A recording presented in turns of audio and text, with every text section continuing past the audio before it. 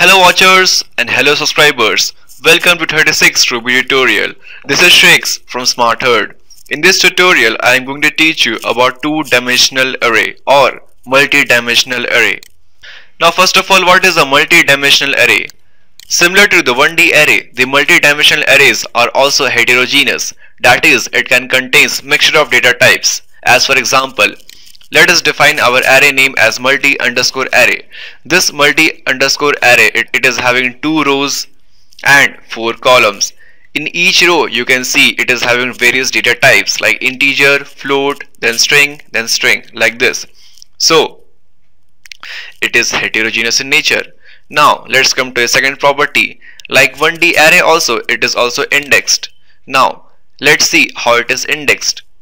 Here the first row its index is 0 and the second row its index is 1. Now let's come about columns.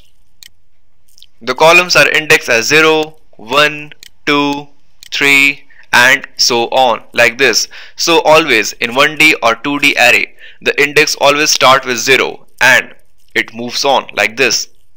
So the multi-array subscript 0, 2 indicates the value shrinks, that is 0, 2, 0 and 2. This is indicating pointing to this shrinks value.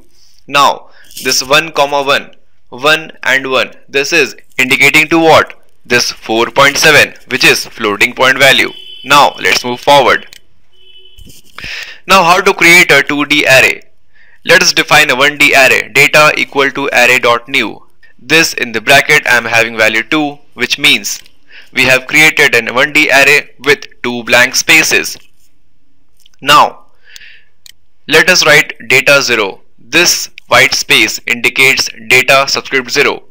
If you are thorough with your 1D array concept, guys, this white space has the index data subscript 0 and this second one has the index data subscript 1. Now let us fill this white space with another 1D array. So here I have written one statement, array.new bracket 2 comma hello. If you remember, guys, from 1D array, this statement array.new blah blah blah, this is going to create an 1D array with 2 blank spaces and those blank spaces contains the value hello. So hello comma hello is filling the space of data 0. So this single space is containing what? 2 hello values. Let us fill this second white space by creating another statement, by writing another statement like this, array.new 2 comma world. So this statement will create an 1D array of 2 white spaces containing the value world, and these 2 world values are filling the white space of data 1. If you're not getting it, guys, things will be more clear now. Just wait and watch. Now let's see how the things are going on. Now when this statement is executed, we create 2 blank spaces. So in order to fill this, we have to write these 2 lines of codes. Now when this line is executed, so the first blank space, this one, is filled by hello comma hello. This is a 1D array. Now when this line is executed, so the second space is again filled with another 1D array like this, world comma world. So this is the data 0 and this is the data 1, which means data 0 is the 0th row which is filled by this 1D array and data 1 is the first row which is filled by this 1D array. Now this seemed to be a little complicated, but it's quite easy. Now let us see another simple way to create a 2D array like this. We just have to define the array, initialize the array like this, multi-array equal to subscript.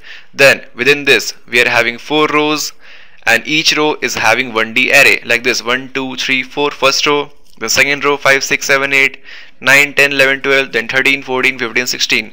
So this creates our 2D array with 4 rows and 4 columns like this. Now the question arises, how to access these elements and how to print these values using the iteration. Now let's check it out using the Aptana Studio. Let's come to our coding part, guys, of the 2D array. Here I have initialized the cells 2D array. It is having 2 rows and 5 columns like this. this is the first row till here. Then after that, this is the second row.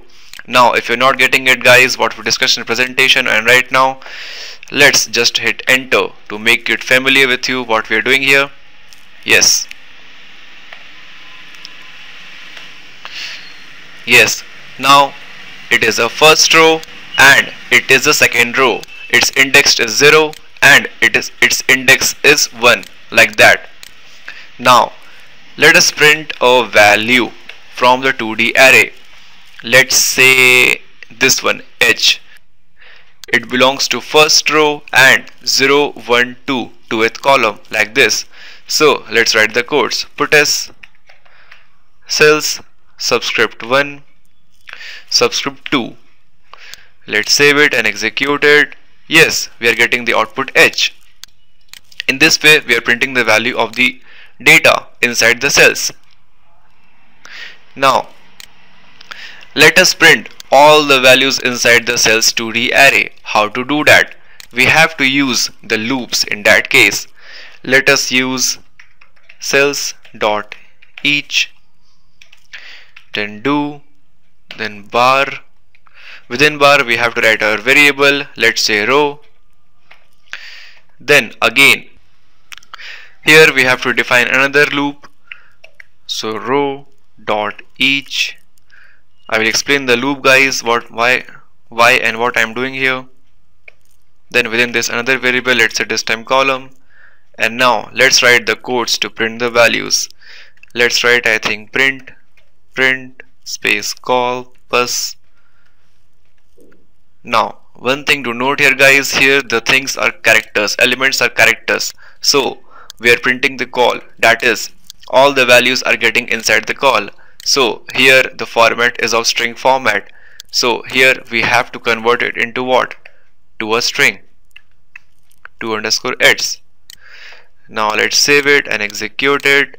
Yeah, here we go, A B C D E F G H I J, like that. If you want to print the values row wise, just write put as here. Yes, put as. Now save it and execute it. Here we go, A B C D E F G H I J, 2 rows and 5 columns, like this, 2 rows and 5 columns. Now let me explain you guys what I have done in this loop. This cells dot each do row. Now this iteration will go for only 2 times. In the first iteration the row value will be 0.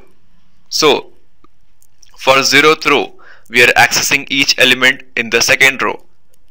So and this loop will be executed 10 times. For row value 0 it will be executed 5 times. So 0, 0, 0, 0, 1, 0, 2, 0, 3 and 0, 4. Now when row value becomes 1, then this loop will be executed again 5 times. 1, 0, 1, 1, 1, 2, 1, 3 and 1, 4. So each time this row is getting executed, suppose the value of row is 0 and the value of column is 0. So this 0, 0 element, that is A, is getting saved in COL variable. So finally we are printing print this variable and converting into a string.